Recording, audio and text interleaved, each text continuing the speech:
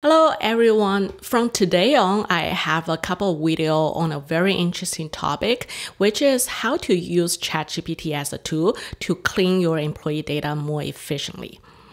So the background for this is that usually in the fall, it is the time when organizations starts to think about budget planning and planning for annual compensation adjustments.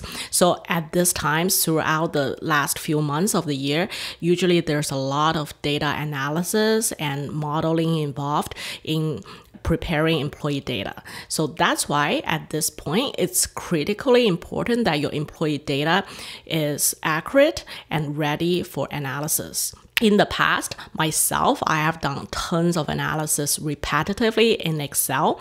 And now that we have this ChatGPT tool, I'm thinking, why don't we try to leverage this tool and make our cleaning data work more fun and also more productive?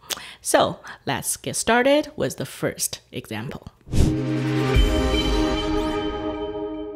So here is the business scenario where we can use this. Let's say this is an employee Excel file where we need to do some cleanup. The first thing we need to do is we actually have a few employee IDs where it's blank, and we need to get rid of the line, because if we don't have the employee ID, that means like the employee might not be in our system. It's not applicable. So we need to basically delete all the rows where the employee ID is shown as blank. So how do we do that with ChatGPT? Now let's open our ChatGPT interface and we can just type in the instruction. So as usual, like when you give order to ChatGPT, you want it to be as specific as possible. So for example, this time, what I'm going to give is create VBA code to delete rows where column A is blank. And let's run it and then see what ChatGPT can give us. Okay, so now the code is ready. Let's go to the macro table, go to developer tab and code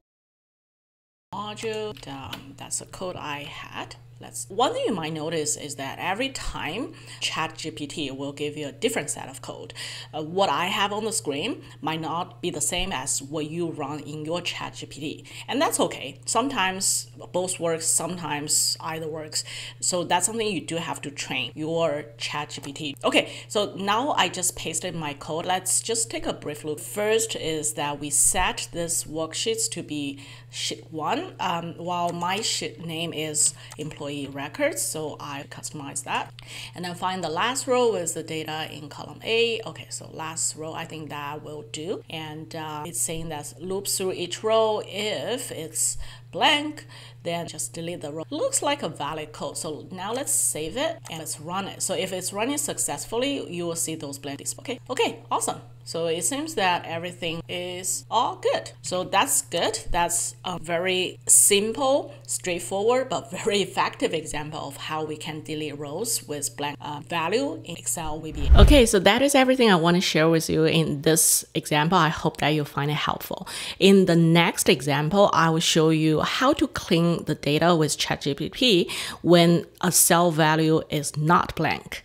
So I guess I will see you in my next video.